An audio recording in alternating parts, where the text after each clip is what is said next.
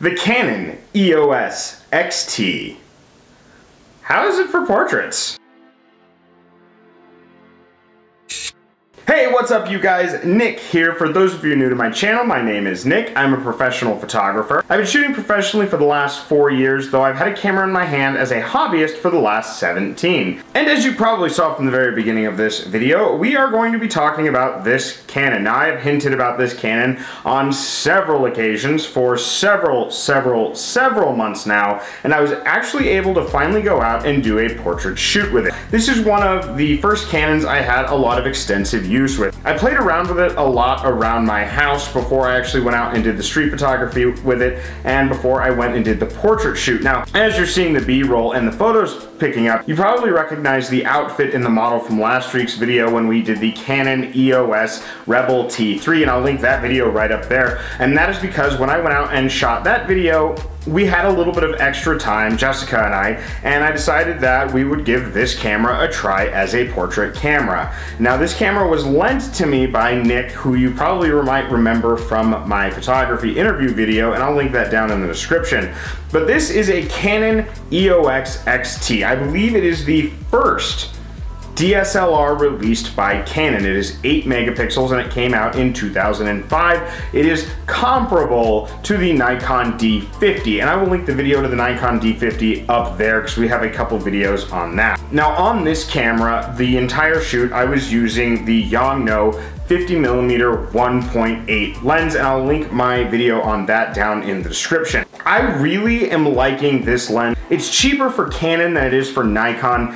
And again, like I said in a previous video, I am starting to figure out the reason for that. The image quality is absolutely beautiful. It is a really sharp lens, does exactly as it's advertised, and mounted on this little guy here, it has taken some phenomenal images. Now, in last week's video, I did bring out this camera to compare it to the Rebel EOS T3, and the big comparison I did is on the back. Now, this camera here, the Rebel EOS T3, it is a lot more user-friendly of a backing. As you can see, everything is on this side, all your menu buttons, all your options, and everything you need to use the camera one-handed. Whereas with this camera, it's kind of spread out. You got your menu buttons over here, you have your quick select like hotkeys over here. It's not as friendly as a one-handed camera as the Rebel T3 is. Still, it's a very fast camera. Now, before we jump too headlong into this video about the Canon EOS XT, let's talk about this Nikon N80. At 1,000 subscribers, I am giving away one of my Nikon N80 35mm film cameras. Now, as of recording this, we are one away from 750. The channel just continues to grow exponentially, and it is absolutely amazing. So make sure you guys are subscribed and hit the bell notification. I release at least one video a week of this length. So let's get back into talking about that Canon. And what I mean by that is, for a camera this old, it runs extremely quickly. I was able to put this on continuous shot and get some amazing action shots, which they might have showed up in the B-roll already, but I'm gonna pop those onto the screen really quick. As you can see, it is a really fast camera. It's able to process the images relatively quickly, and if I had a battery in it that wasn't dead, I would show you exactly how fast it shoots. And we will do an entire video on that when I go through and do my tutorial video on this camera. Now, some of the things you do want to remember with this camera is it is much older. Batteries are relatively cheap. You can get them on Amazon for about $15 with a charger. The batteries are plentiful. The other thing about this camera is it uses the compact flash, which is bigger than the SD card that most modern DSLRs take. Now, the compact flash is more reliable in my opinion. I've had better experiences with them lasting longer and not corrupting as easily as with the SD cards. But because of the age of this camera, it will not process anything over 2 gigabytes with my experience. I tried a 4 and a 5 gigabyte compact flash card with this camera, and it would not process the images and kept giving me a card error. But with a 2 gigabyte one, you can take plenty of photos. I think on this shoot with Jessica, I took about 200 photos in the span of about 30-35 minutes, and we got some absolutely amazing shots, as you guys have probably seen as they pop up on the screen. With these general reviews, I always talk about the price of of the used camera, how well the images look, as well as how easy it is to get accessories or additional gear for it.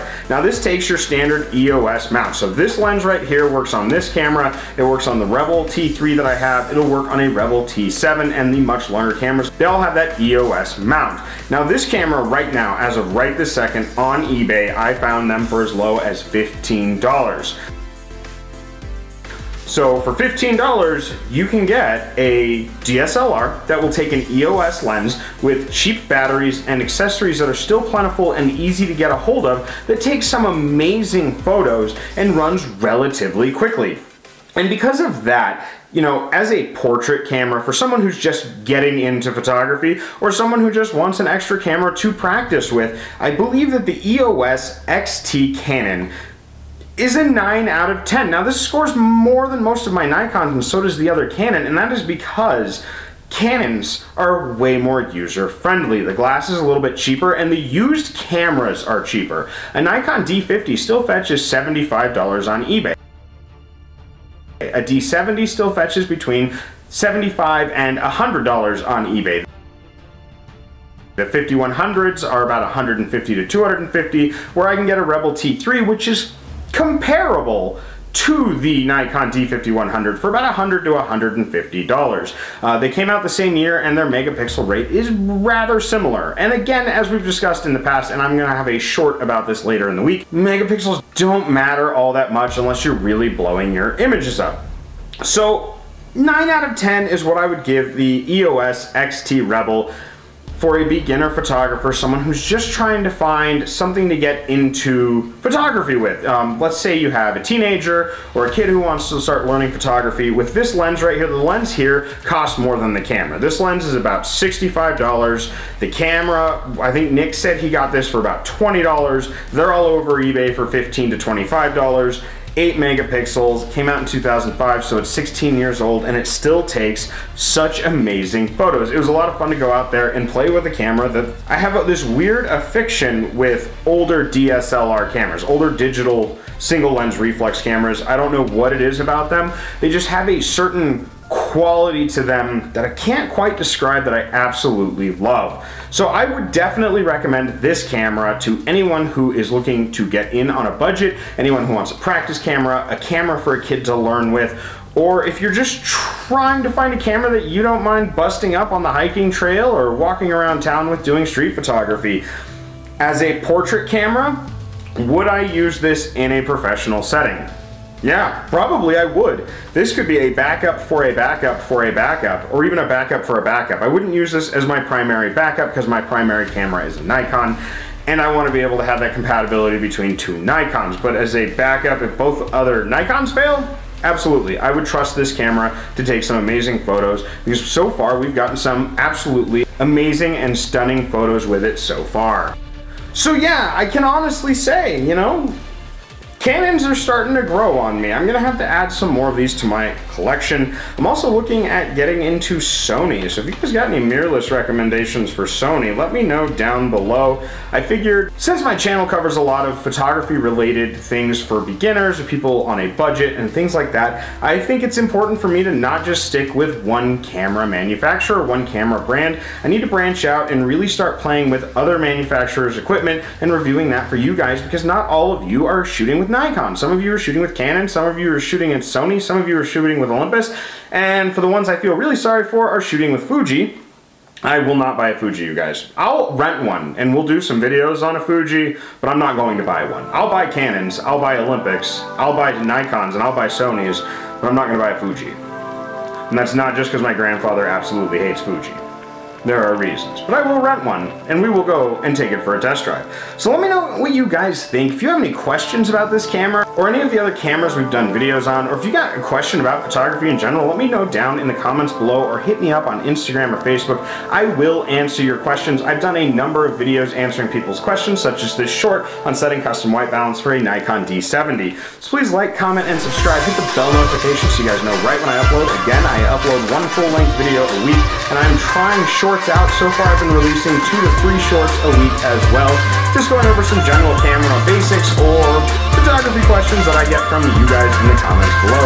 Thank you guys again so much for joining me. You have a wonderful afternoon, and I will catch you all on the flip side. Bye!